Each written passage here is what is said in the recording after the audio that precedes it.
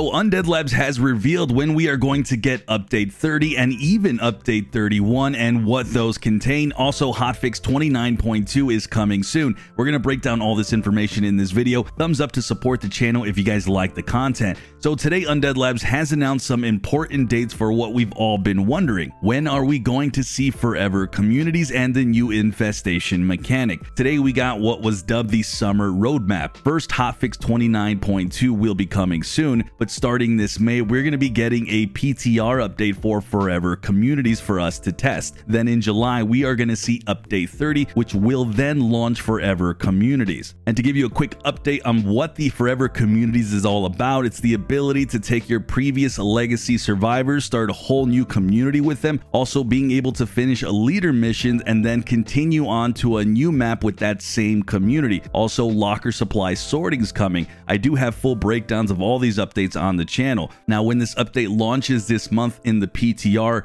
you guys will be seeing another video of me breaking down all this stuff and me testing it out and seeing if it's any good. Make sure you guys turn on the notification bell and you're subscribed. So again, all that officially will be coming in July for update 30 and then getting to test it this month. Then the big kahuna of the infestation mechanic is going at a later date. I'm assuming this is going to be update 31. Now, Jeffrey mentioned that this update could come by the end of the summer, but no promises, because as he said, and I'm kind of paraphrasing on stream, it's a bit of a complicated mechanic and they want to make sure that it's fully fleshed out. If you guys haven't caught my very last video that I did, I mean, guys, this is a game-changing mechanic in the biggest way. I think this is the biggest change to the game I think I've seen. I know Plague Territories really changed the game in a massive way, but I think this Infestation update is like 3 times that. So this will be something really interesting, and the way that you usually engage this game and how you go about your playthroughs, I think is going to be radically different. As for hotfix 29.2 coming soon, nothing here was very super noticeable. A few missions will be getting fixed and they're filling in some voiceovers for Trumbull Valley. With that, guys, I have to say, sucks a little bit to hear we won't get update 30 until July, but I totally get it. They're a lot smaller now. Mostly everyone's on State of Decay 3 and working on that, so we still got a few months away. And I'm not shocked to hear about the infestations needing a lot more time in the oven. I even said it in my last video. There's still some tweaks that need to be made.